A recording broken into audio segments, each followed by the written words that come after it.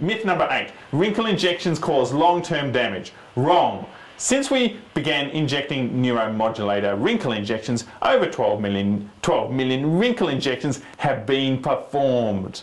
Each year, more and more people, for various reasons, get excited and take the step to look a little younger, with now more than 3 million people choosing to get wrinkle injections several times every year.